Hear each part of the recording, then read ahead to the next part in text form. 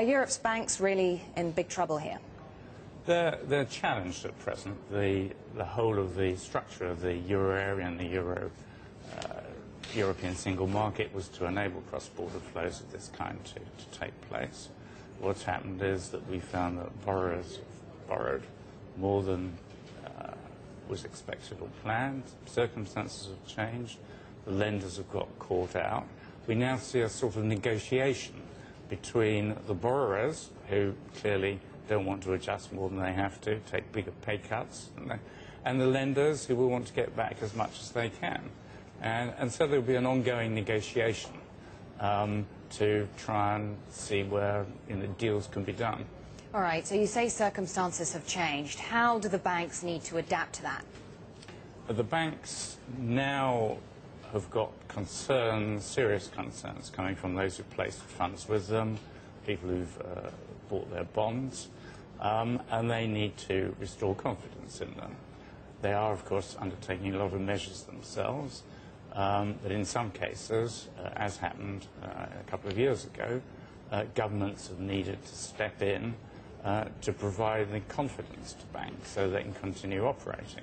And they have to continue operating because that's what makes the economy tick over. Right, so what needs to happen then to restore market confidence in the banks? Do we need to see a recapitalization to the tune of 200 billion euros? That seems to be the figure that many analysts and economists are quoting. Do we need to see recapitalization on that scale for this to essentially blow over?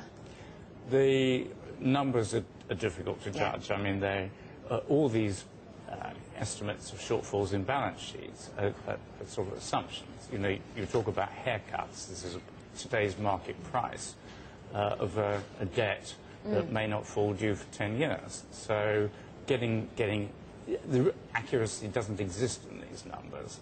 It's a presumption. So, so the amount of funds that the markets will expect may change over time. What governments have done in the past has shown they're ready to provide capital to the extent necessary to restore confidence. You describe a very fluid situation where it's almost as though the goalposts are constantly moving. So if there is such a lack of clarity, in that case, will recapitalization help resolve very much? Well, if the recapitalization or the promise of recapitalization is sufficient, and governments, in a way, have got the resources of their taxpayers to stand behind the banks at last resort, so they can do this. But equally, governments don't want to commit their taxpayers unnecessarily. And that's precisely the problem right now. It's all very well for that sort of guarantee to be there, even if it is an implicit one, which may or may not boost investor confidence. But right now there seem to be some serious political divisions when it comes to this. I mean, we're seeing disagreement even on whether the recapitalization should be done on a national level or whether it should be Europe-wide. So talk to me about how much the political divisions are an obstacle to any agreement on this. Well, there will be political divisions on this, which is why it's going to take several more weeks within the euro area to sort this out. The taxpayers in one country are going to be very reluctant to bail out banks that they think belong to somebody else. Equally, in a number of countries, the domestic situation is quite fragile.